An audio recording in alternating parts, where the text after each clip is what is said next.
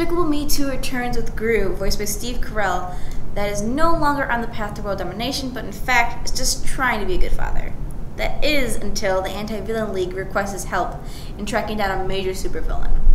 With the help of his little yellow minions and his new obnoxious partner Lucy, voiced by Kristen Wiig, they embark to try to catch this villain who they believe is hiding out in the local mall.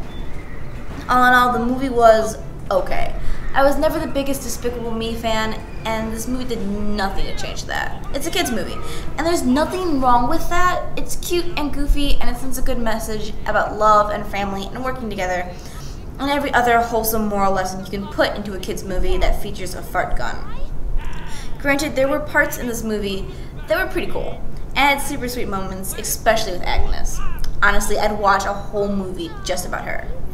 And of course, the minions were everywhere. I'm actually pretty sure they had equal to and or more screen time than Steve Carell's character.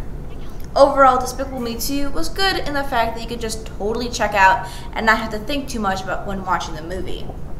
And you got to laugh at Russell Brand trying to voice act. So sure, Despicable Me 2 is worth the price of admission, just because it's just plain silly.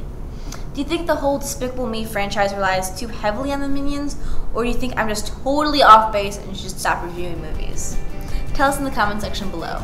And make sure to like us on Facebook, tweet us at POA Reviews, and to subscribe to this channel. This is The Price of Admission.